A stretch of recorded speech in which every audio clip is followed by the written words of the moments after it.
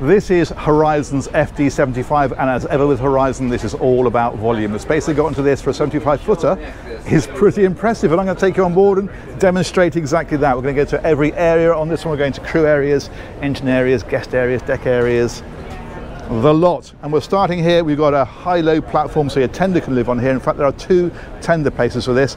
That's down to the crew area and also the engine space. We are, of course, going to go and have a look at that, but not before going inside first of all, because it's the inside of this I think is rather special.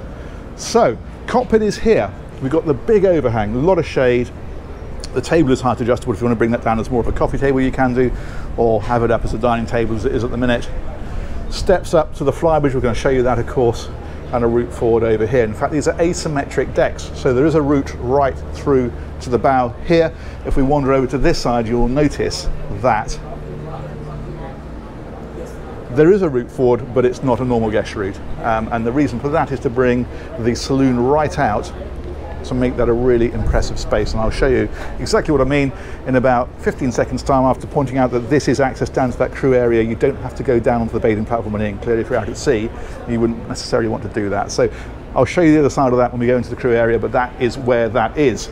This will open, so this one opens and this one opens, and they stack over there, so you can have a massive opening here if you want to. And this is what you get on the inside, and you can see just how much space taking this side of the boat out gives you, because that is huge. I'm not going to keep saying it because I tend to do this on these Horizon boats, but please remember, 75-foot yacht, this one, because it's easy to forget. Now, this boat is brand new. How brand new? It came off the ship that it was delivered on and sailed straight here, which is why we don't yet have a dining table, but this is a dining table area just here.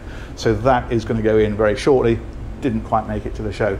Love this area here with the open area for catering, obviously. And the thing with this size of boat is that an awful lot of these are in fact owner operated. They don't have crew at all. Clearly you can do, or you might just perhaps have a steward or a stewardess, or maybe a captain, but in many cases people don't even have that. They run the boat entirely themselves. So the idea of having this as one big open entertaining space where nobody feels like they're down in the galley making their sandwiches for everybody else who's up on deck having a good time, this works well. Okay, there's a couple of routes down to the lower deck. There's one here and there's one here, and the reason for that will become evident as we go forward. This television swivels, turns all the way around, and then it retracts down into that box there. So you don't have to have that there, but when it is in place, it's a decent size. And then we come up through here. This is the lower helm. In fact, it's not really a lower helm because it's raised up. It's sort of mid-helm, really. In fact, I'm just going to poke my nose up there and show you. There are 2 helm stations on this boat. Both of them are optional. You might want to have a pantry here instead, or there's various things that you can use this space for. And again, it depends whether you're running with the crew, whether you're an owner-operator, so very much to personal spec, but it does give you a nice internal helm position and a great view out. But you'll see when we go up onto the flybridge how that may not necessarily be necessary depending on how you configure the boat. Wine cooler, door straight through to the outside, and then down here we have this wonderful separate cabin in the bow, all of its own. So we don't have other cabins going off in different directions down here. This is just this, and it's lovely. These are wardrobes across here, and everybody complains, not everybody complains, some people complain, like, why do you keep opening the wardrobes? But I just think it's nice to see, isn't it? There we go, drawers in there, shelves, that kind of stuff. Same deal over on that side. Dressing table over here as well, more storage over here. And if we swing around here, well, then we've got the ensuite. So there's a pocket door that slides across. Let's close that off. Twin basins, very nice shower over on this side. It's nicely finished, isn't it? So that is that cabin, as I say, all of its own. But there are more. Let's head back around here. Look at these massive hull windows. Brilliant. So back up and round and down, and what's interesting is that this one kind of goes underneath that one. Let me explain. Here we've got 1, 2, 3, 4 steps, shall we say? 1, 2, 3, 4 onto this level here. Here we've got 1, 2, 3, 4, 5, 6, 7, 8, 9, and then we're down. And so we're now under that cabin that we just saw. This is really clever. Well, not quite. We're back a bit from it, but that's the stairway down to it, just there. So you can see how they've sort of split leveled it, and that gives you a couple of things. First of all, it gives you a load of space in this yacht. So guest cabin here, wardrobe is in here, AV equipment, usual kind of stuff. Windows in behind there. And there's another one of these over here, and now you can see how we're moving forward and under that cabin. That's brilliant. And there's one more brilliant thing in here. So this has got 2 single beds. In the other cabin we looked at, they had tracks, so you could bring the bed across. Meant to point that out, forgot. But you can convert the other cabin into a double. This you can't, and the reason you can't is because it has this. Check this out. Ever worried it might run out of storage? Not really a problem, is it, sir or madam? Look at that. That is vast, right up into the bow. So people come down with suitcases and other awkward things. You think, what on earth am I going to do with that? Well, no problem. That ladder is because there's access directly from the foredeck. So if you want to use that for deck gear or, I don't know, inflatable paddle boards, that kind of stuff, well, then you can. But that is a very, very impressive area. And that, again, we're back under, I think I'm right in saying, that cabin we looked at in the bow. Shelving in here. There's wardrobes as well there in behind the door. Wardrobe, even. There we go. And both of these cabins share this day heads. So this isn't accessed from either cabin, it's just a door in the passageway here because the threshold for this cabin is here. Really nice size, really nice shower.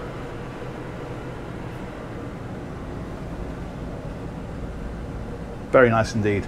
And then we can go back, so it's a 4 cabin layout in total. You've got this one here, which I didn't mention that that forward cabin was an owner's cabin because I'm not sure it was. I think this is probably bigger. So you can argue whether you want a separate access as being the owner's cabin or whether you want this as being possibly slightly larger as the owner's cabin. It's almost as though it has 2 owner's cabins, isn't it?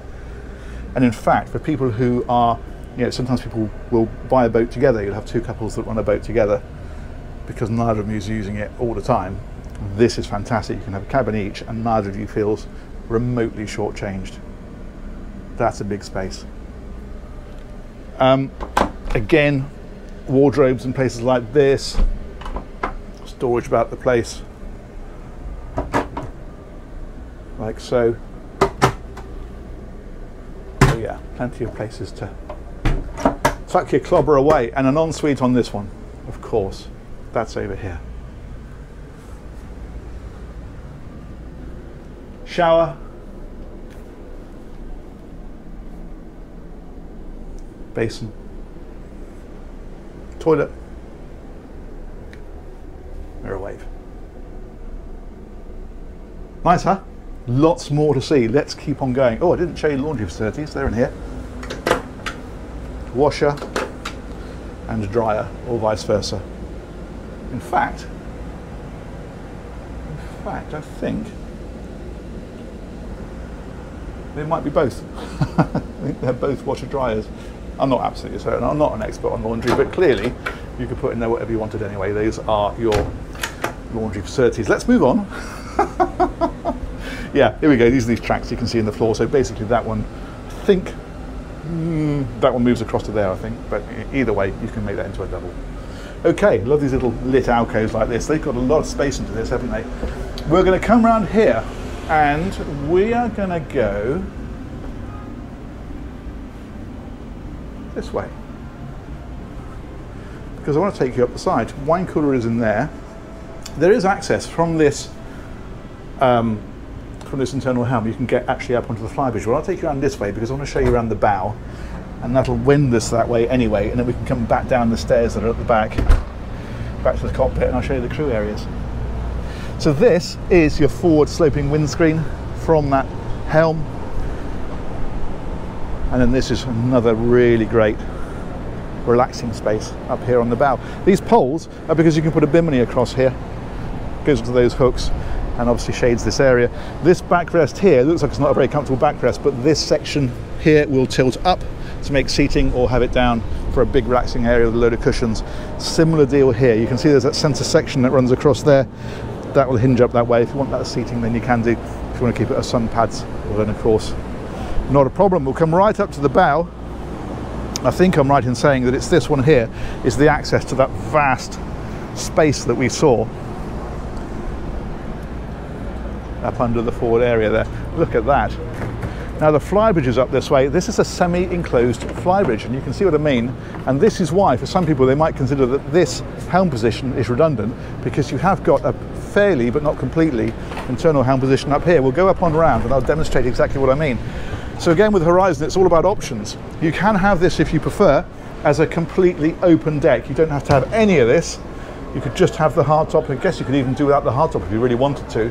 Or you can do what this has, which is a sort of semi-enclosed. So this is weather protected, but it's open-sided and open-backed. Or you can enclose the sides on both sides, put a bulkhead across the back and have this as a sky lounge area and have this as the helm. And in that case, if you had this as a helm and this all enclosed, of course, then the lower helm would become redundant. You've already got an internal helm. So that's why there are various options depending on where you're using the boat and what you want. This is the access that takes you back down to that lower helm station that we saw. We've got multifunction displays on here, of course, engine instrumentation, throttle controls, thruster controls, all the usual malarkey for handling the boat. Another door on that side as well, so you can go out and around that way if you want to. There's a big bar area up here. Another interesting thing is there is actually air conditioning. You can see the vents for it there, which does absolutely nothing on a day like today with the sides open. But if you were to enclose this, of course, well, then you would have an air-conditioned area. And if you wanted to, you could have those isinglass, I guess, going around here and enclose it with that in a way that you could then take it out if you preferred. These fold up, so if you want to make that smaller, you can do. But as it is, it's a really nice outside dining area. And look at this bar over here. Isn't that lovely? If we have a wander round, it's usual bar stuff. It's your sink and it's your fridge and it's your ice maker and so forth. Curious as to what's in here though. Okay, just big storage areas. That's quite handy actually for canopies. People say, well, what happens when the weather's not so good? And what happens is you put those canopies over some of the soft furnishings areas like this. Obviously a lot of this is designed that it can get wet without any problems anyway. It's only really on the cushions that you need it. And then check this out. I mentioned there's another space for a tender. You can put one up here. This will handle the same weight. I think it's 1,500 pounds. I don't know what that converts to in metric. But yeah, that crane there will lift a tender or a jet ski up onto here. And this is designed to take the same amount of weight as that bathing platform. So you've got two options there. You could use either, or indeed you could use both. So when the tender is up, it looks a little bit like the boat next door. Perhaps a slightly smaller tender because that is a bigger boat. This is interesting. That's a freezer. So if you've been fishing on the back of the boat, you don't have to annoy the missus by dragging your dead fish inside. You can put it up here if you want to. Again, owner spec, depends on what you want. And clearly, while you've got no dinghy on there, if you want to put sunbathing out there, steamer chairs, that kind of thing, perfect place to do it. And in fact, they've even put a bimini on here as well, so you can shade that area. And then the barbecue is over here. It's a pretty decent size, isn't it? And I think a sink underneath that one. No. Ah, I'll tell you what that is. That's for the propane for your barbecue. And again, something you almost never find on a 75-foot yacht is the day heads up here. I can't think of another sub 80-foot boat that's got a day heads on the flybridge. That's really nice. Brilliant. Okay, I think we've covered that fairly well. We need to go down now and look at those crew areas and look at the engine space. This closes off if you want it to. As mentioned, for a lot of owners, the crew areas really won't get used as, except perhaps as overflow sleeping, because they simply won't have a crew. But if you want a crew, not a problem. That can be catered for, or they can be catered for, I should say. That situation can be catered for. That's what I'm trying to spit out. All right, here we go. So you've got the door on the back here. You can see how that cantilever's open on these huge stainless steel hinges. And if we go down here, so that was the hatch that I mentioned that you can access. So you don't need to come to the bathing platform to get in here. Clearly, if you're out at sea and the weather's not quite so good, that would be a suboptimal route through. You would come this way instead. So that goes round, and you can see, there we are. That's where we were a moment ago. Okay, so what we've actually got down here then is one crew cabin with 2 beds and 1 toilet. They've kept this separate, it's over here. And the nice idea about this is that this, again, remember this may not be a crew area at all, but it makes it a really nice area for if people are swimming and want to get changed or whatever, then you've got access straight from the bathing platform straight into here. You can use this as a day head at the back of the boat. Then over here, a 2-berth crew cabin, which again, for a 75-foot boat, that is a generous size. Normally you have bunk beds rather than separate beds like that. And then finally down here, engine access.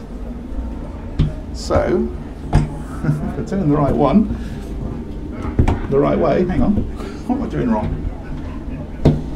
Ah! Being weak, that's what I'm doing wrong. Here we go, this is the engine space, and again, really good size, really good headroom, really well lit as well actually. And what we have in here is a pair of Caterpillar C18s. They are 1,136 horsepower each. They're giving the boat just over 20 knots flat out.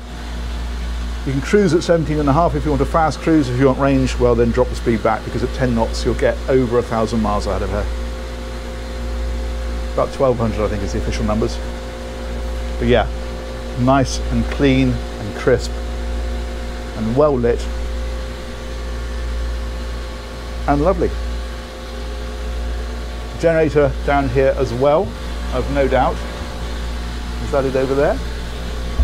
Yeah, there we go. Tucked in behind there. That is water maker. That's the exchange. And in fact, there's a second generator over on this side. Very nice. Very nice indeed. Lovely. Okay, I think that's about it. Let's come back out of here. Shut that one behind me. And we'll head right on out and finish back where we started, on the aft deck.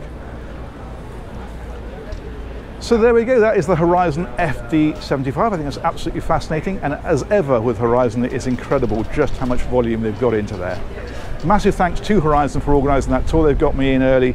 Well, we've got a nice empty boat, so I had a clear run at that one, which has been brilliant. Let me know what you think of that. I think that's been absolutely fascinating, and we will look forward to catching you on one of these real soon. Take care. Bye-bye.